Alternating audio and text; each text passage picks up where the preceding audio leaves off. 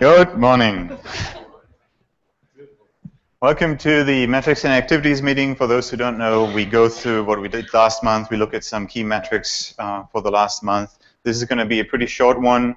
We only have a couple talks, interesting ones, I hope. We'll be done in about 30 minutes, I'm guessing. Let's start with who we added to the organization in the last month. Welcome to Karen Zwicker. Is she here? Karen, do we have a Karen? Could you stand up? Karen. Welcome. R. Stellman. Hey, Rachel. And Anthony. Do we have Anthony? Okay, great. Welcome to Anthony. And Jessica and the legal intern farm bootcamp, whatever. Okay, great. Well, welcome to all. And Jody, did you want to say anything about the HR updates? Do we have a Jody? Do we have a Jody? Okay. Well, let's just put the slides up. This is just our standard update. You can read those if you're excited about your payroll update. Okay. Going on to the top line metrics for the last couple months. I'm not going to spend a lot of time on the main report card that you find at reportcard.wmflabs.org. There's nothing really exciting to report. What we're seeing in the month-to-month data is what we expect to be seeing at about this time in the year, which is a seasonal increase in the number of active editors, which is the key metric that we pay a lot of attention to. So we do see January, February are good months this year. But that tends to be the case seasonally, so it remains to be seen whether we actually are seeing a sustained increase. What I did want to dig into a little bit more is some new analysis that Eric Zachte and Dario have been working on, which I think is interesting and worth sharing and worth sort of wrapping our head around a little bit together. And that's a different kind of breakdown of the active editor data than we ordinarily do. So usually we focus on the total or the by project views, but this is basically the view of the English Wikipedia versus everything else in the universe. And so what you see in this data is actually something very interesting, which is that the significant share, the most significant share of the drop in the total active editors is really just due to the trends in the English Wikipedia, which is the dark blue line here. So the English Wikipedia, you can see, has a very pronounced drop in the active contributor numbers over the last 7 years, whereas the other projects actually have a significant sustained increase for a long period of time and a long period of stability. That is all Wikipedia, so that doesn't even include like the increases that are due to Commons, Wikidata, and other new projects that were launched. So that's interesting in the sense that we sometimes get criticized for focusing a lot of our energy on ENWiki. A lot of the projects that we launch on ENWiki. A lot of our experiments focus on ENWiki. But the truth is that ENWiki is, as far as the data is telling us, the most significant sort of source of a potential decline, a potential drop across the Wikimedia editor population. What's also notable is that if you look at the non-Wikipedia wikis, you're really just seeing a story of increase in the population. It's a smaller population, but it's a generally pretty positive story. And if we dig further into that, and we really just focus on these in thousands on the left hand, on the y-axis. If you look just at the projects in this chart, that's Commons and Wikidata, are contributing basically the major, almost the entirety of that trend that you saw at the bottom line in the previous chart. So Commons has been really seeing a tremendous growth in contributors over the years. As most of you know, these are the Wikilove's monuments spikes, but even without them, Wikimedia Commons is trending upwards. And Wikidata is a much shorter story so far, but it's a very impressive one, and the active editor population in Wikidata continues to grow. And this is the non-bot, the human population. The bot population of Wikidata is pretty huge.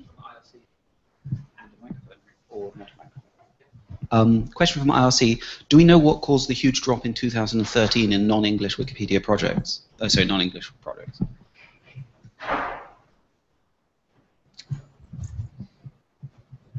We don't, but this is a question that I've asked the team to look into a little bit further, because I looked at that chart as well and noticed that tendency, and my suspicion is that it may be correlated to what we saw in the page view data during the second half of 2013 as well. We haven't really done a very focused analysis between viewership and editorship, but we know that in the second half of 2013 we also saw a significant drop in PVs, which seems to now not be continuing in the first couple of months of 2014, but we'll see if it continues later in the year. But we want to know better and understand better how viewership is correlated with editorship, so that might be the answer, but we don't know yet. So, hi. Dan Gary. Hi. So can you go to the next slide? Mm-hmm. So the Wikidata thing, it said it's excluding bots, but there's a few OAuth tools which are quite highly automated, but due to the mechanics of OAuth, those edits get made through the person's account, and some of these have like hundreds of thousands of edits that have been made through them. And then does that include that? Well, keep in mind that this is the 5-edit threshold, so this doesn't really look at the productivity of people, but it looks at unique people. Right. So if Gerard makes, so those people would already have been included anyway into that. Yeah, exactly. Okay. So the automated tools are not going to drive that number up particularly, because they're not going to increase the number of accounts that perform edits. Okay, thanks.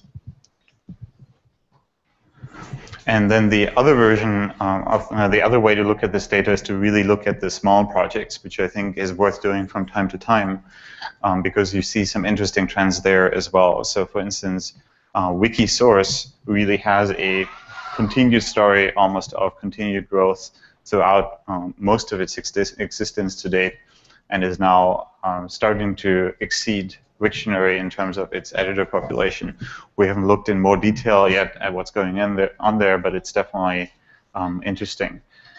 The other thing to note here is that WikiVoyage had an insane spike in January when the project was launched, and we blasted it to everyone through banners, but it stabilized at about the 350 active editor population since then. And finally, I think it's also worth looking at like the tiniest projects and how they're doing. And what is interesting to note here, these are the smaller projects that are in decline. And what's interesting to note here is that Wikinews is basically dead at this point. Like, really, it has an active editor population of less than 100 individuals at this point in time across all the Wikinews languages combined. So I think at some point we need to ask ourselves the question, what does failure of a Wikimedia project look like? And what does an active editor population look like? Dario? Yeah, so for Wikinews particularly, we know that a large shift of activity around news has moved towards Wikipedia. So there's a large share of editing on Wikipedia around breaking news topics. So that's maybe one reason for that. But I just want to comment that this is just the first preliminary take at this data, and it originated from a spin-off from a request from The Economist, and we're going to spend the next probably the next month digging further into this data. So if you have any questions, just feel free to reach out. Yeah, so this was a sneak preview of some more detailed analysis that will follow. Any questions at this point, other than what we already talked about? I have one. Toby? Thanks. So I think this is really, really interesting, and I really like the more nuanced approach to what editing actually means. It seems like there's also a connection between the size of a wiki and the number of editors and the editor growth, which is also something that I think the amount of content is something that we'd also like to look into, because I think this gives us some insight into how wikis actually work and how collaborative editing actually works. And so, yeah, I think there's going to be a lot of really interesting conclusions coming out of this, and hopefully we can help reframe the editor story, both internally and externally. So I think this is great work by Eric and Dario. Okay. So I'm going to move on to the presentations, and we're going to have one update from Fabrice and Mark on the Media Viewer project. So Fabrice, I'm going to pull up your slides. Do you want to start with the slides or the demo? The slides. Okay.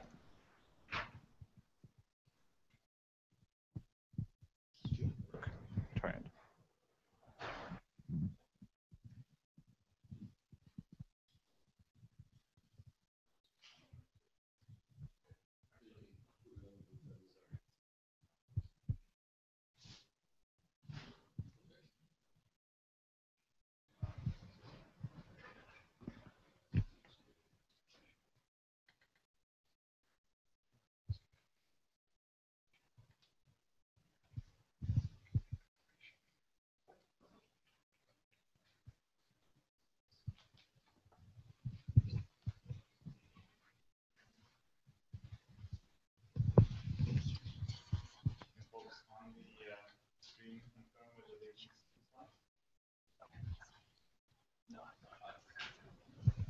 Or can you confirm, Chip?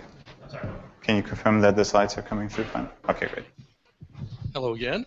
Last November, we showed you some of the first stages of Media Viewer. It's come a long way since we showed it to you. And what we'd like to do is do a little bit of a demo of some of the new features that we've been working on. So the overall purpose of Media Viewer is to give a better viewing experience and in the process engage more users. Some of the new features that we're going to be showing you are next and previous, the ability to browse through a collection. A lot of improvements on the metadata panel so you can get more information about the file you're looking at. Much faster image load, and some great improvements on the full screen experience, which is a lovely site. So I'm going to turn this over to Mark, who's going to show you a demo of what it looks like on Commons. And I'm going to pass it to Mark and then tell you more about what the next steps a little bit later. Okay, so here we have a big page with a whole bunch of images. We're not going to run out, I hope, in this demo, but clicking on any thumbnail when you have the preference enabled will open up the Lightbox. And like Fabrice said, we are loading images way faster now. It used to be awful to load images in this thing, but it's super fast. And browsing through images is as easy as clicking the arrows on the right and left side of the screen, or just the arrow keys if you prefer that. You'll notice that the images basically aren't loading at all as you go because we preload the next and previous images now. It's a neat little trick to make things look a little snappier. If we go really fast, we can see a blurry image loads first to give you the impression that the image is already there, and then we load the bigger image when we have it. And you'll notice that down here we have the title and the license and the creator of the work. If you scroll down, you get a lot more metadata now, including the description and the caption if there is any, as well as a little dialogue that's a little ugly right now, but we're working on that, to use the file in pages in HTML, wherever you want to use it. The uploader name here, if it's different from the author, as well as the creation date. If there was geolocation data on this image, you would see that. I'm not sure if we have any that do. Probably not, but if you have special permissions that aren't just like normal vanilla CC by SA, you also have a link here to view the terms in the viewer. And it says here, nothing special, just that the Flickr upload bot had done something with it, and it wasn't sure about the licensing, I guess. Oh, I guess here we do have geolocation data, and that brings you to the GeoHack site. So a lot of information getting passed in here, and oh, and full screen, right? We promised you full screen. Full screen is getting way prettier because we don't even have metadata on it now. In fact, we hide your cursor, we hide the controls. You can browse without anything else showing up, and it gives you nightmares, but also really pretty images. And if you really want to see the title, you can hover on the metadata div down here, and it'll show you the little bit that we show you above the fold. You can't scroll down in the full screen view, but going back to the non-full screen view is pretty simple. So then you can see more metadata. That's all we've got. Thank you, Mark. So to put the slides back up. Isn't that lovely? I mean, we basically are transforming the basic user experience to folks who come to Wikipedia and adding a whole new multimedia layer to what is usually perceived as a text only or mostly information source. Someday people may come in through that multimedia layer and then dive down to read the articles. And so we think this is a very hopeful development. We're very happy with how well the application is shaping up. Next up, we're going to have a better version of Use This File. So you'll have a little Use This File button in here, and it'll give you the option to share, embed, or download the files with full attribution to the authors. So when you plop it in onto another website, it gives you all the proper credits.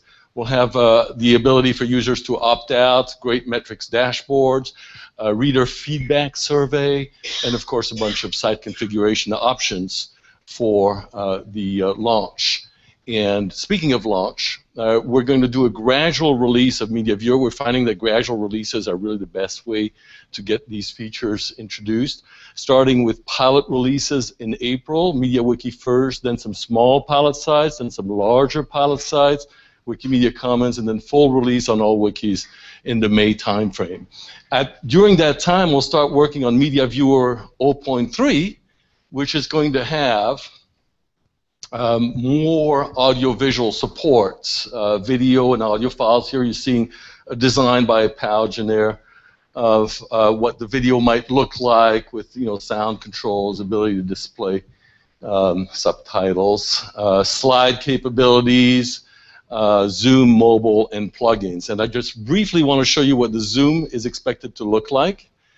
So you would basically be able to click on the Zoom button and zoom gradually, and you'd have a little navigation panel that would let you go through all the different variations.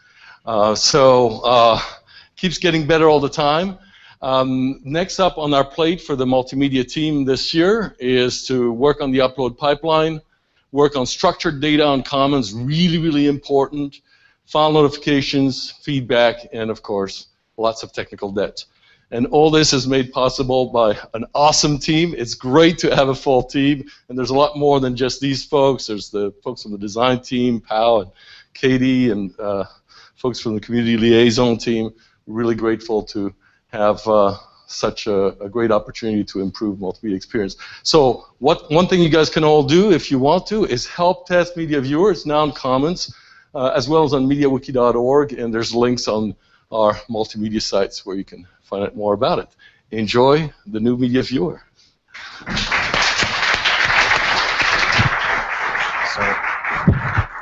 So I want to put this a little bit in context because what Fabrice didn't show is the current experience of viewing images, and I think it's just worth sort of reminding ourselves what it looks like right now. Whoa.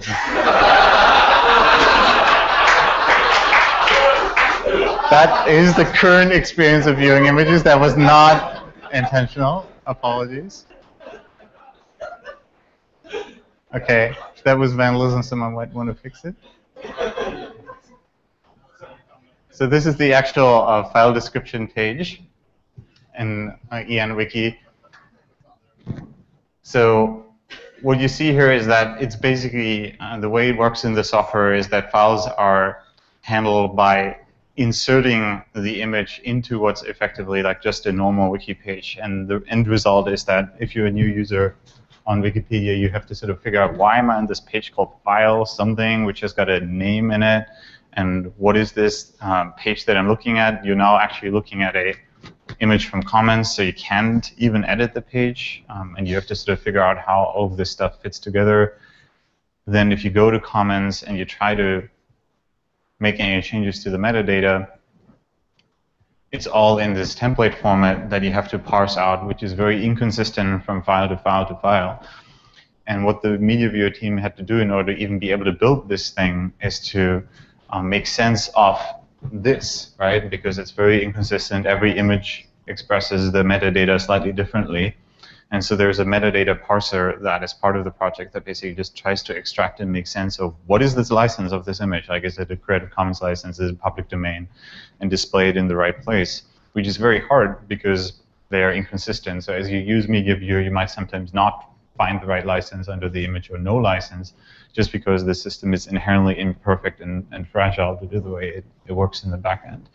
So really where we need to go, and what Fabrice pointed out in the last slide with the structured data piece, is actually not have this type of structured metadata that is currently handled through these information templates actually handle in this way, but handle it through Wikidata, through the Wikidata software. The proposal that's on the table by the Wikidata team is to essentially run a version of the Wikidata software customized for the purpose of managing image metadata and file metadata on Commons. That in turn would also make it possible for us to not force you when you open an image in the media viewer to, if you want to edit any of this stuff, go to this weird page. But we could start thinking about like in-place editing of like the description. We could start moving away from the file name being the thing that needs to be highlighted, because the one identifying tool we have right now are file names, and they're often poorly chosen, misleading, and not actually helpful. So there's a lot of work that we have to do in the back end still to build a modern user experience. But I think the viewer piece was basically the low-hanging fruit to try to get that out of the way, and to in fact showcase some of the amazing media that we have in our projects, which, like, if you're a photographer in Wikimedia projects so far, has been a frustrating experience that none of the work you do actually is showcased in a way that is warranted. So I'm really excited about the progress you guys have made. Can you show how to turn on the feature? Of course.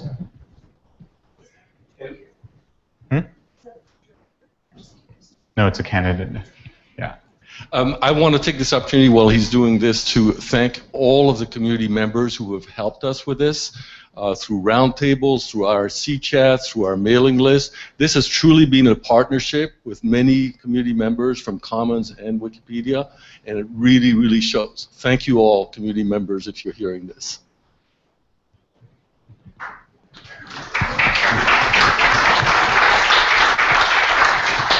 So to turn it on, you just click on the beta link in the toolbar, and then you click the checkbox next to the relevant feature, which is the media viewer.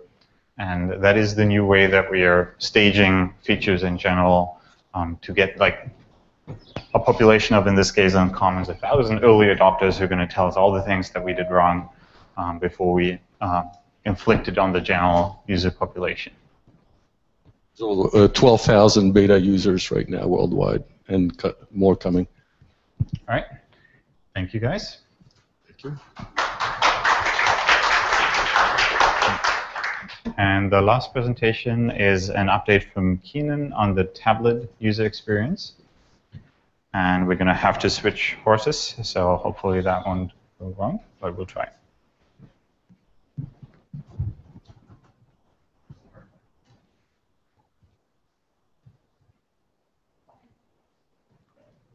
Exciting. All right.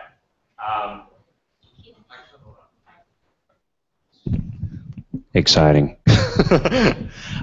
So yeah, I wanted to talk to you all a little bit about what the mobile web team has been up to. This quarter, the work has been really focused on tablets.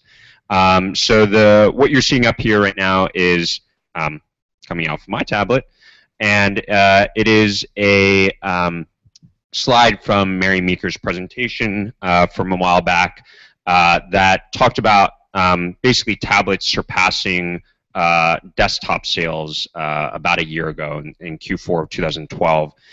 Since then, in the foundation, we've been thinking about how we're going to deal with tablets, and wanted to show you a little bit about what we've been doing so far. So right now, if you visit Wikipedia on your tablet, this is kind of what you see, right? So it's the desktop experience, but just on a tablet. And it's A, like kind of hard to read, and B, not super well designed for a touch interface. Right here is the experience that we're moving towards. Or not that we're moving towards, this is what's been built already, actually. So you'll see that that it has a lot more space, that it's a lot more readable. The table of contents we've got here, all this is based on what has already been done in the mobile front end, but there have been, quite a number of changes that we made. All the sections which are normally collapsed on a handset are auto expanded for tablets so that people can read kind of leisurely through without having to expand all the sections on their own. And one thing that I also wanted to show was this same article in an RTL language. So one of the things that you'll see is that we've definitely made an effort to make sure that that the reader experience is really nice on RTL as well. Part of that has been sort of new discoveries that there are some projects out there, namely Korean Wikipedia and Arabic Wikipedia, that are very that mobile is very important on. And so that's one thing that I wanted to show there. The other thing that's really exciting is that along with the move to put tablets onto the mobile version of the site, we're also enabling visual editor for tablets. So if you click on that edit button, what you'll see is that now visual editor loads within this tablet experience, and you can edit visually and see a bug. But it's a really exciting partnership between our team and the visual editor team, and so one of the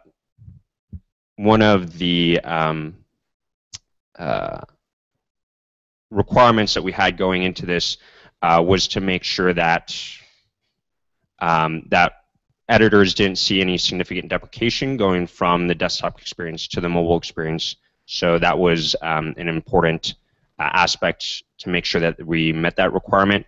And then also just making sure that the editing experience, is pleasurable for users on a tablet device, which is basically makes editing with Wikitext even harder. So, yeah, so some really exciting stuff for tablets. So is VE the default now? So what you'll see is this is the alpha experience. Within alpha, VE is the default. We're working on adding basically a switch edit modes button. One thing that is going to be sort of a change is that in the desktop site there are two different edit buttons. Our plan is to merge that into one edit button, but then have basically a switch edit modes. And then if you switch edit modes, when you go back to edit, you'll stay in whichever mode you had previously. Yeah. That would be great. Yeah. That is the plan for the desktop in the long run as well. Yeah. It's just how to get right. Other questions? Comments on the tablet experience? And is that, go ahead. Is this working consistently across all tablets, all operating systems right now, or did you start with a couple? We've been testing across iOS and Android, which I think is the overwhelming population of tablets right now. And in fact, actually, iOS is like the dominant player in the tablet market right now. So we're getting pretty good coverage in terms of our testing, and then it's web technology, so ideally Windows mobile tablets should operate similar to iOS and Android too. Yeah. And will the same design principles be applied to the new apps from the start as well? So the apps are right now are handset focused, but they do function on tablets and actually look quite nice on tablets as well. So, yeah. Other questions for Keenan? All right, thank you, Keenan.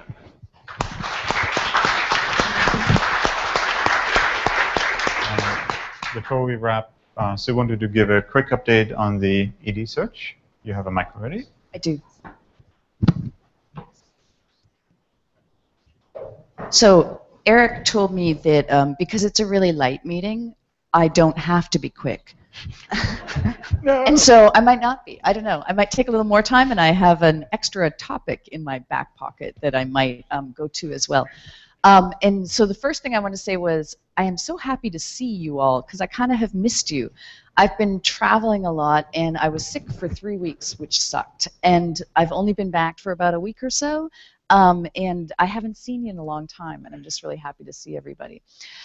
So I wanted to update on the ED search, and I am a little torn on it because I am so deep in the weeds in it and thinking about it all the time and having lots and lots of meetings and stuff about it, that it's hard for me to kind of pull back out and both remember what you guys know and kind of empathetically step into imagining what you might want to know.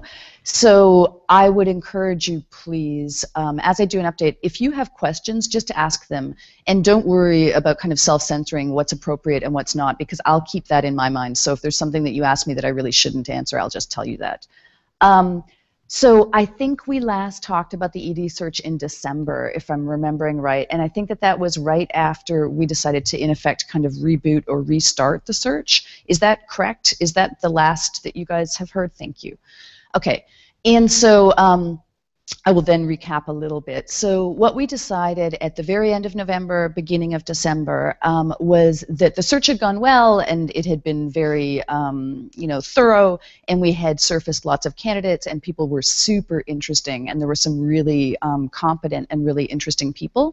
But ultimately, we felt like we learned a lot, both about the substance of the job and the kind of person that we were looking for, and we learned a lot about the process of recruiting for a position like that, which this organization has not done for a million years, right? And so we felt like if we restarted, relaunched, rebooted, we might end up with a slate of candidates who was even more awesome than the folks that we were meeting with at that time. And that turned out to be true. And so one of the things that we learned in the first go-round was that in our part of the world and in the kind of work that we do, people aren't necessarily used to having a recruiter reach out to them directly. They actually tend to do this kind of hiring more through word of mouth and networks and friends of friends and that sort of thing. And so at the beginning, actually I did this in December, but again in January, I went on a little mini tour and I was in 4 or 5 cities over 10 days and had 26 meetings and coffees and breakfasts and lunches with folks, putting out the word and talking to people in like-minded organizations who would know us and know people who would be suited to us. So we did it in a much more personal, direct, informal way. And that got us a whole ton of new candidates who were super interesting. So that was successful. That was a good thing. And you might have seen some of the scratchy notes from that stuff up on my board because I've been kind of tracking who I'm talking to. And so what has happened since then is we've met with many people. Millions of meetings have been had. Folks have flown to San Francisco, including some of our board members, to interview candidates. I've had a bunch of dinners with people. Gail, Jeff, and Eric have had many, many meetings with different candidates. And we now are at a point where we are still surfacing new people, but right now we have 3 candidates who we all think, everybody on the transition team, thinks are really awesome. And so that's like a great position to be in. So we feel really good. We feel really confident about where we're at. We plan on having folks come back in, those 3 or some subset of those 3, come back in, I think in the 15th of, where's Eric? Did he? 15th of March. 15th of March, thank you, because I'm lost in a haze of what month is it now. So the 15th of March, the folks will come back in and we'll have sort of final interviews and so forth, and then that kicks off a whole bunch of things like reference checking and criminal background checking and final conversations about terms and all sorts of things.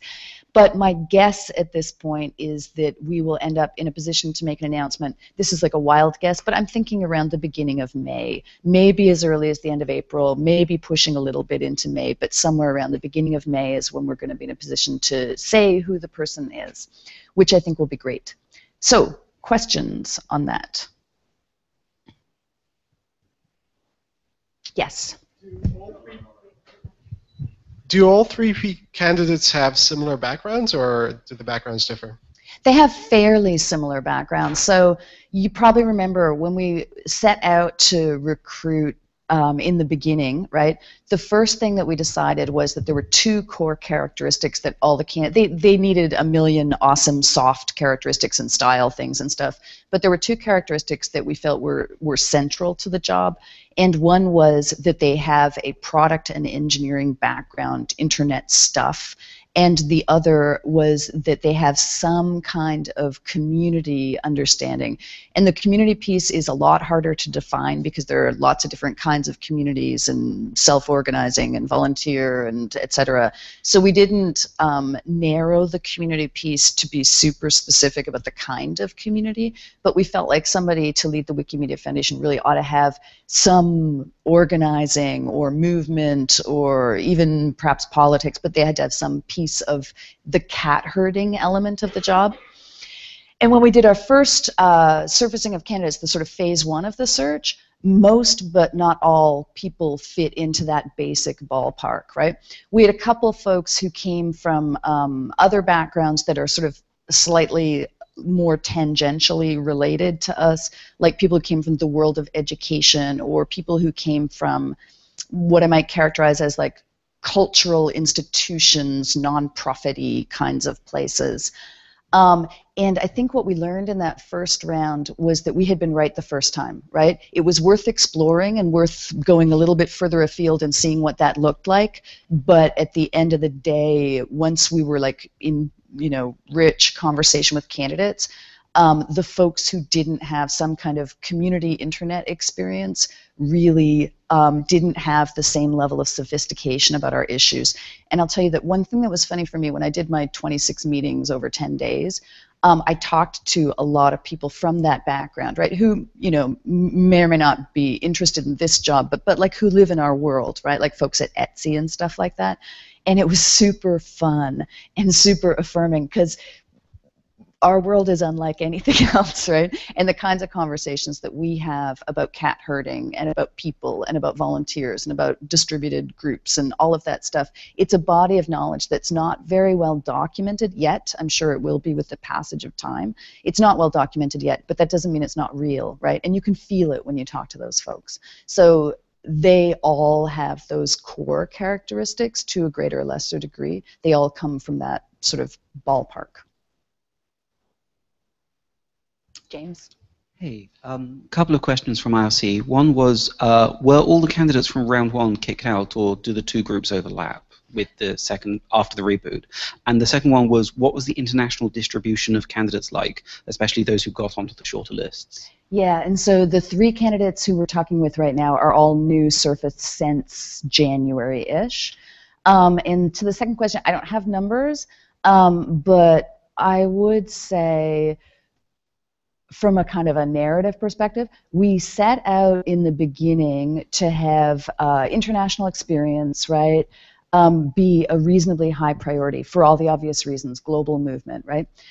As we honed in on the search, what we started finding was that the hard skills that we need are, generally speaking, most present right here, right, like in the Bay Area. And what we found was that there are lots of people in the Bay Area who are from somewhere else. They have lived elsewhere. Lots of them have traveled a lot, worked lots of different places, and so forth. But I would say that, just rough casting my mind back, that over half of the candidates who we ended up sort of seriously screening and speaking with were from this rough part of the world, just because that's where the density of experience and the sort of biggest sophistication in this kind of stuff, that's where it is. Okay. Anything else? Questions? Okay. So I'm not stopping yet. Okay, so I have another topic. And what I want to do on this topic, if you will bear with me, is I want to ask you guys a couple of questions, and I'll tell you why, but I'm going to ask you to vote, or to participate in a poll of some kind, so bear with me as I do that, okay? So we are, it is the time of year where I ceremonially remind you all that we're launching into heavy annual planning cycle stuff, right? And so usually the reason I tell you that, some of you already know it and are deep, neck deep in it. And so the reason I say it at the meetings is because for the people who aren't deep in it, their bosses are, right? So what I'm saying is really just be patient with your boss if they're a little bit swamped right now, because we are actively grinding towards the annual plan. And one of the questions that's going to come up as we do the planning for next fiscal year, and Lynette, I'm doing this partly for your benefit and Garfield's as well as my own, but one of the questions that's going to come up is the question of, do we take over the 5th floor space, or do we continue to restrict ourselves to the 3rd floor and the 6th floor in this building? And everyone knows that that's an open question, right? Everyone knows we have the right to the 5th floor and we've been subletting it out to other people. We reserved it early because we wanted to be cautious. We didn't know if we would need the space, so we wanted to have it if we need it. And so we're going to go forward and make that decision about the 5th floor at some point in the planning cycle. I don't know when. I've rescheduled our meeting a couple times. And I've been spending some time talking by email with some of the director level folks about their preferences and so forth, and I'm going to convey that to you, Lynette, as well. But the basic consideration is pretty straightforward, right? It's like, if we need the space, we will take it. Garfield and Lynette are working with Gail on staffing projections, and so we will have a good sense of whether or not we need the space. And it's a cost-benefit analysis, right? It's expensive, but if we need it, we will take it. But there are a couple soft questions that I had that I could use a sense from you guys of how much they matter. And so I'm going to ask you, I think, 4 things, and I need somebody to help count, if somebody would volunteer to count raised hands. It can't be... Thank you. And it can't be James Forrester, because you're going to have to count if there are remote people on IRC who, although I don't know that remote people, unless they're just traveling, would have an opinion, but for what it's worth. Okay. So I'm going to ask you, there have been made to me, I think, 4 arguments for the 5th floor that go beyond the obvious, we need workstations. And so what I'm wanting to test here is how shared, how common, how acutely felt are those needs. So what I'm going to do is I'm going to name 4 things. I want you to raise your hand if it applies to you, right? If it's a reason in your view for us taking the 5th floor. And all I'm trying to do is get a sense of how widespread they are and how much need there is for them. You can vote as many times as you want. You can not raise your hand at all, or you can raise your hand all 4 times. It doesn't matter. And Lynette will help me count. So the first question is, one reason to take the 5th floor that's been raised is that some people, I think particularly on the 3rd floor, may feel that their individual workspace has gotten a little bit overly compressed, right? So some people feel like it's a little bit overdense on 3, and so we might want to allow a little more latitude for individual space for people at their own desks. So I'm curious, can you raise your hand if you, and this probably mostly applies to the 3rd floor people, but not necessarily, if you feel like your individual own workspace is a little bit too compressed and you'd like a little bit more room yourself. So you need to keep your hand up while Lynette looks around the room. Okay, 3, and anything on IRC, I'm assuming no. I can at least raise for one of my chairs. Okay. So 5, thank you. Sure, then the reverse being you feel like you have lots of space or enough space. So raise your hand if you feel like, if you're on 3 and you feel like you have enough space currently. That's interesting. Eric on the fence. You have a sofa. Exactly. I have like a whole table, so I don't get to the group. All right. Thank you. Because it's good point. They moved to a different location. Yes. Yeah. Yeah.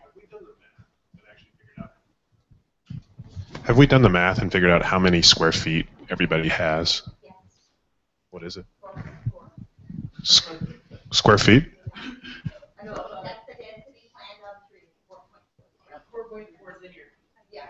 Linear feet, Robert says. 4.4 linear feet.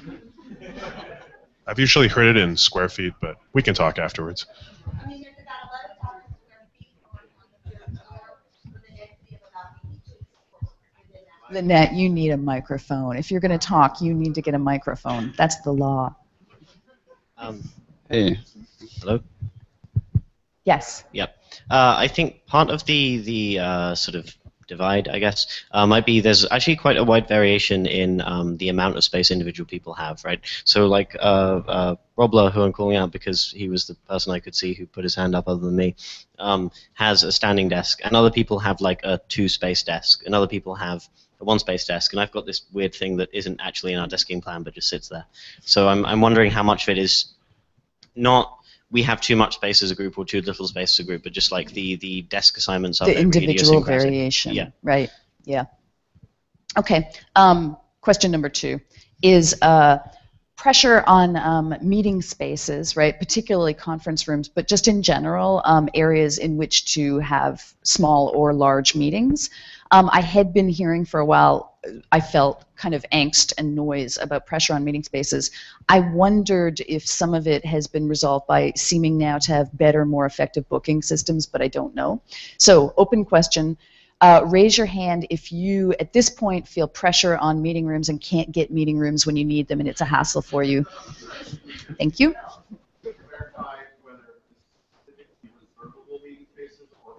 I would say all meeting spaces, right? And I might even expand the question a little bit. Like we have talked over the years about having those phone booth type spaces, which we do not have and which lots of organizations like us do have. Yeah, I'd include that as well. Yeah, so basically, if you want to meet or have a quiet place to make a call and you can't, raise your hand if that's a problem. And Lynette has looked at the numbers. I'm assuming there's no IRC.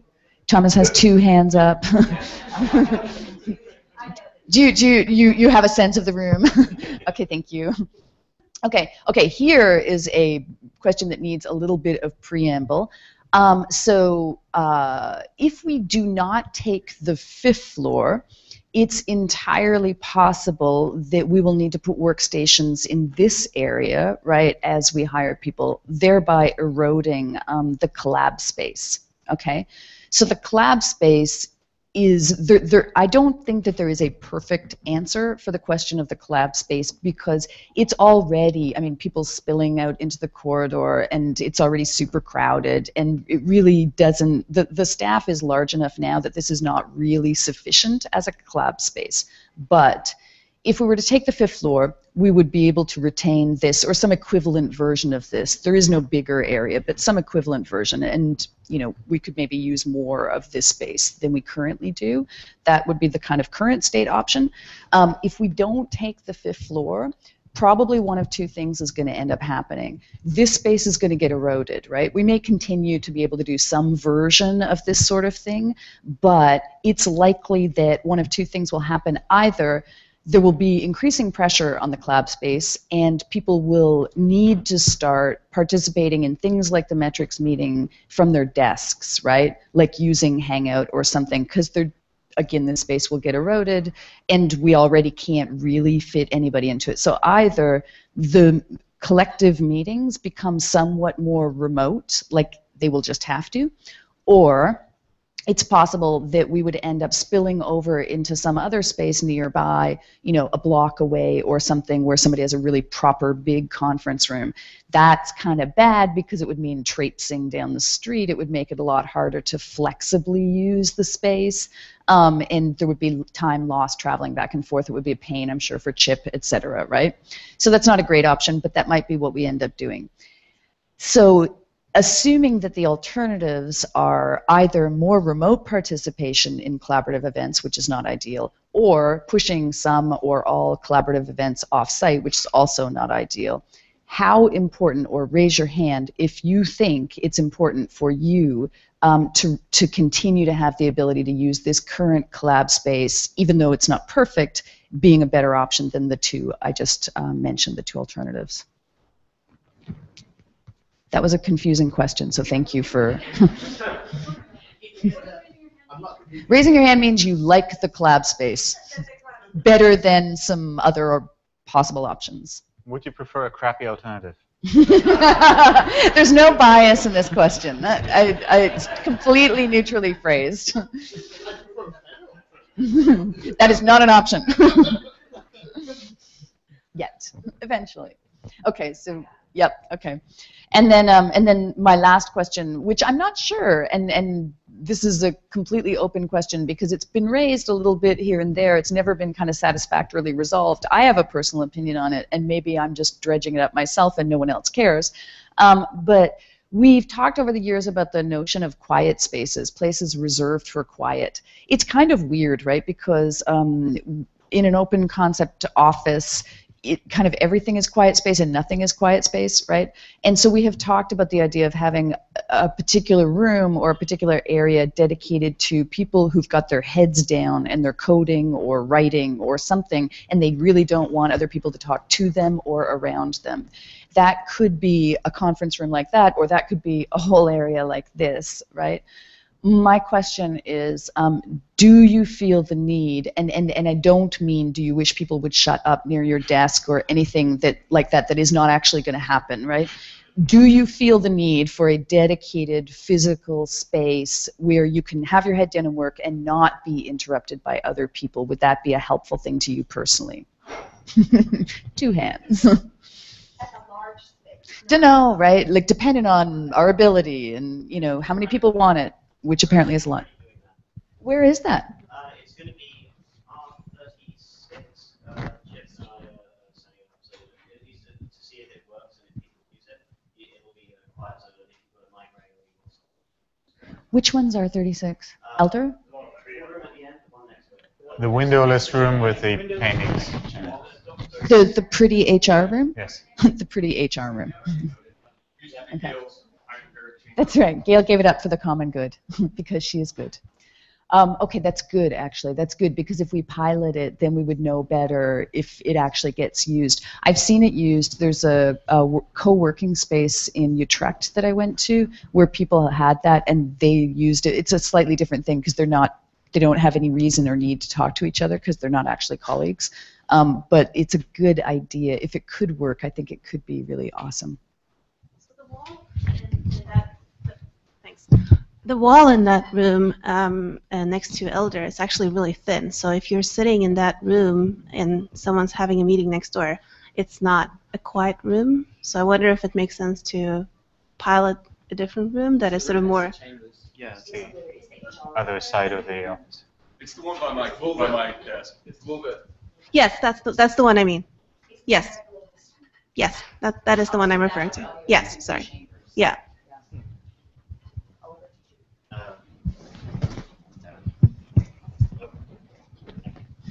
So yeah, that room does have problems. The reason we selected it as a sort of, or actually I guess I selected it and then everyone voted on it, and so fine.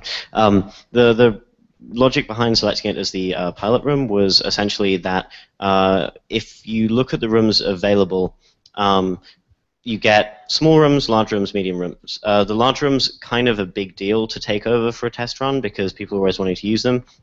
The small ones, very compressed, normally next to other things or, you know, with open plain glass down on the third or whatever. The medium rooms, we've only actually got a couple. Of the ones that we do have, the one sort of furthest away from everything is that one. Like we could have picked another medium room, but people would be like walking past it constantly. The logic basically is yeah, you know, there's going to be some noise if people are in the meetings, but people will only be going past it if they're going into meetings. Like there won't be particular foot traffic, and it's kind of a quiet area of the office insofar as there are a few desks against those walls. Yeah, yeah, and I think it makes sense for a pilot, right? Because if it's a concept that seems to work and that people are actually using, then Lynette and Garfield can consider how to best build it into an expansion and a rethink and all of that stuff. Yeah, the real question is, would it get used? So I personally hate rooms and closed spaces, but I definitely need this kind of quiet space. And I want to point out that we have a phenomenal experiment downstairs, which is this quiet sofas with paper walls, which are extremely successful. So I know many people on third floor really like them. So quiet space doesn't need to be necessarily a single centralized room. It can be more distributed spaces where people can find. Yeah, if that's working, that's super interesting. Yeah. Yeah, I think part of what creates some pressure to take over the fifth floor is a desire to rearrange the other side of the third floor and loosen it up a little bit, put in some sofas, put in like a central table that people can sit around. Like that kind of thing makes it a more quiet space, and of course reducing the number of bodies also reduces the pressure on the room. So I think generally speaking, the idea of fifth housing some staff and maybe housing like an expanded version of the collab space makes a lot of sense to me at this stage in the organizational development. Yeah, I think so too. It's a money question, and it's a staffing projections question, right? And the math will be done. But yeah, I mean, it doesn't surprise me, but I am getting the sense in general from people that they would prefer to have the fifth. I mean, no, I do not want the fifth. Like, who would say that, right? That's why it's a money question. Yeah. Bunch of people on IRC are understandably concerned that this will turn into the conversation about this rather than a conversation about this, and that people who feel that they're disenfranchised through feeling that the third floor is too cramped for them, or the sixth floor, or whatever, and so they work from home when they could work from the office, and that by working from home they disenfranchise themselves from this conversation, and it's kind of catch-22, and they're just very worried. And would it be possible to commit to a wider discussion involving staff mailing lists and so on and so forth, just to put people's minds at ease? On Lumio or whatever, yeah. I mean, I think that would be fine. I had a small email exchange with Eric that he forwarded to the engineering directors, and that was super, and this is the one that I'm going to forward to you, Lynette. It was super useful for me because people raised stuff that I didn't know was an issue, right? So it was super useful. So I think like a thread or a group discussion of some kind makes a ton of sense, and Lumio does sound like the right venue for that. But yeah. I don't know that people need any support to do that. Like, they can just do it, right? But people shouldn't be anxious. I mean, reading the room and based on the feedback and the conversations that we've had, it seems pretty likely that we'll just have to bite the bullet and take the cost. Thereby affecting my conversation with Lisa Gruel later on today about revenue targets, right? Yep. Yeah. Okay. That was useful for me, so thank you for doing that. Lynette, I want to give you the chance, if you have anything that you want to say or if you have anything further that you want to ask people, like I sprung this on you, so you're in no way prepared, but if there is anything you want to do. We've heard folks, and I want to much to what Eric just said.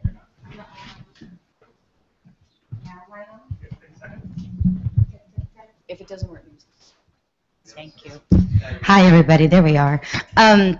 I just wanted to say that these aren't new conversations, and folks shouldn't feel anxious. We've done a lot of discovery on the third floor and the sixth floor. We've talked with the directors. People have talked with Robert and I and Garfield individually. Don't be nervous about it. I don't think there's anything new. If you feel like something hasn't been heard about density or what you need or what you want, please, by all means. I'm happy to do anything on Lumio that we think is absent or a gap, and just let us know. But I do believe we've got a good sense of it. And one other thing, we're talking about this aloud up here, but please, elevators, downstairs, anywhere else that somebody from the fifth floor might hear this, don't talk about it. We don't want them to know yet. One other final note, the conference rooms now have those, we're broadcasting. one thing I've noticed about conference rooms, there was an opinion expressed before that they are hard to get. And with the new information boards, and while I've been setting them up, I've noticed a lot of times rooms are booked and there is no one in there. So please use this as a way to communicate with other people in the organization to say, hey, I noticed you always have this room booked on Monday. Maybe it was a recurring meeting 6 months ago that you're not having. So try to use this as an opportunity to police yourselves and let other people know if they're booking a room and then not using it. Thank you. I have one more thing.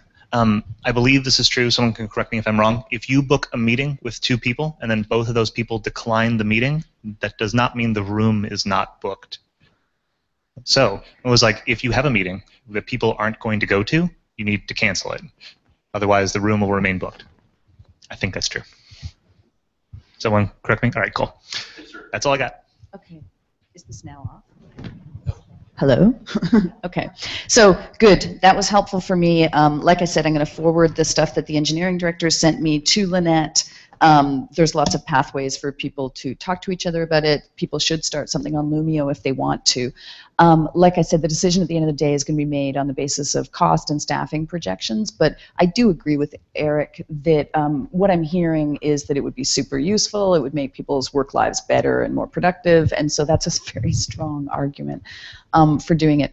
So I don't have anything else for this meeting, and I have used up more than my allotted time, which happily existed. If anybody's got any questions for me, I don't know if there's anything on IRC on any topic or whatever, that's completely fine. If we don't, I'll hand it back to Eric. Okay. And that's it for today. Let's have lunch.